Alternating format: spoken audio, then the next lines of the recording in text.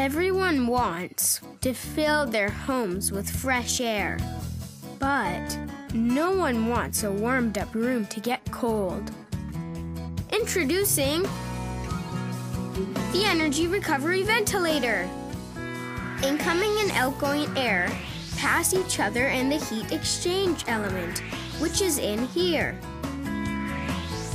The heat from the warm air going outside is transferred to the cold air coming in to warm it up before it's sent into the room. So, the air is fresh. And since you don't need to warm the room up again, you save lots of energy. By changing the shape of the air's path and developing a new material, we've realized a more compact and efficient heat exchange system. This is one of Panasonic's eco ideas.